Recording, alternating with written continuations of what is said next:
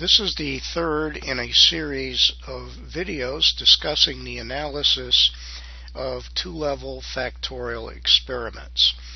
And before viewing this video, you should have read through the notes Two-Level Designs Part 2. Recall in the previous video, we discussed the analysis of a non-replicated or unreplicated experimental design. Since it was unreplicated, we had no degrees of freedom to estimate the noise in the response, so we had no way of easily or directly deciding which of the experimental effects were real and which might simply be noise. In other words, there was no noise measure, so there was no baseline. And we introduced a technique known as Lentz method, which is used based on some statistical theory. Again, I ask you to read the Part 1 notes to learn about the theory. But we introduced Lentz method, and then using Lentz method in what are called pseudo t-tests, we began the procedure of slowly, basically one term at a time, removing terms from the model that were least likely to be significant. And each time we removed a term, that degree of freedom and estimated effect of that term was then reassigned to error. In other words, every observation either contributes to the model variation or to the error variation. If we take a term out of the model, we are explicitly stating the effect is zero. Okay. So we followed Lentz procedure one at a time, removing terms. We eventually removed 8 terms, all terms involving C. So the main effect of C and all interactions with C were sequentially removed from the model. This left a full factorial model in A, B, and D. In fact, A, B, and D, a full factorial, would have 8 runs. If we assume C has no effect at all, this became a fully replicated design.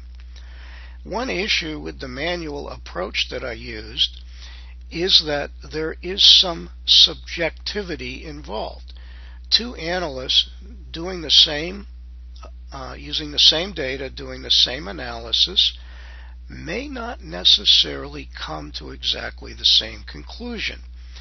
So the JMP software developed what they call the screening platform, which can be used for a number of things, but one of them is for analyzing unreplicated designs.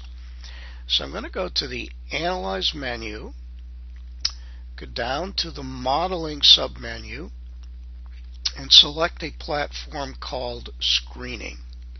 Okay.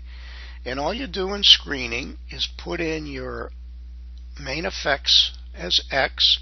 Screening will then determine what models can be fit. It's a very intelligent platform. So you tell it what the main effects are, it will look at the structure of the data and decide what effects can be in the model. Okay.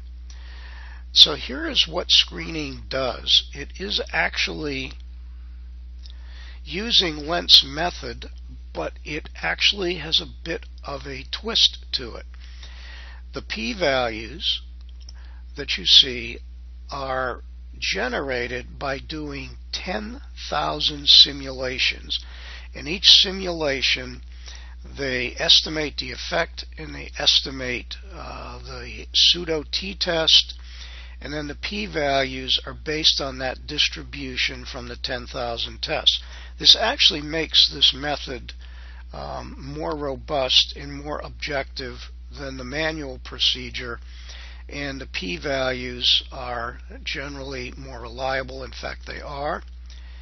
And I'm going to recommend you only focus on the individual p-values. Okay. So that's the estimated p-value for each of the effects.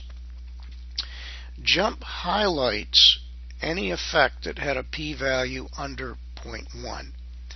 Again, these are very low power tests based on some hard assumptions about what effects are significant and what are not So I'm going to suggest a cutoff of 0.25. In other words, I will put a term in the model with a p-value up to 0.25. So in my display for the contrast, I'm going to actually hold down the control key and click on additional effects. So I'm going to put ABD in the model. I'm sorry, I clicked on the wrong one. I meant ABD. Okay. And notice this platform does not automatically enforce heredity. So if I put ABD in the model, I have to add the BD interaction and main effect D. It's that simple. Okay. So ABD had a p-value under 0.25. I added it to the model, and then I enforced the heredity concept by then adding the BD interaction and the main effect D. Well, notice at the bottom of the report is a button to run a model. So I'm going to run the model. This opens a fit model report, and this gives you exactly the same analysis that we got through the manual procedures. I don't claim in every case this will agree with the manual procedure because, again, the manual procedure of sequentially moving one term at a time from the model inherently, in the early stages in particular, has some subjectivity. So at least the response analysis in the screening platform gives you a more objective way to do the analysis. In this case, we have come to the same conclusion. So in dealing with unreplicated designs, if possible, I highly recommend you use the screening platform.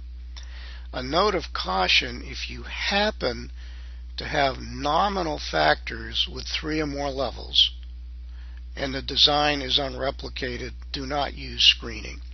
Screening cannot really deal very well with nominal factors or categorical factors with more than 2 levels. Otherwise, it is an ideal place to analyze unreplicated designs. And that concludes this short recording.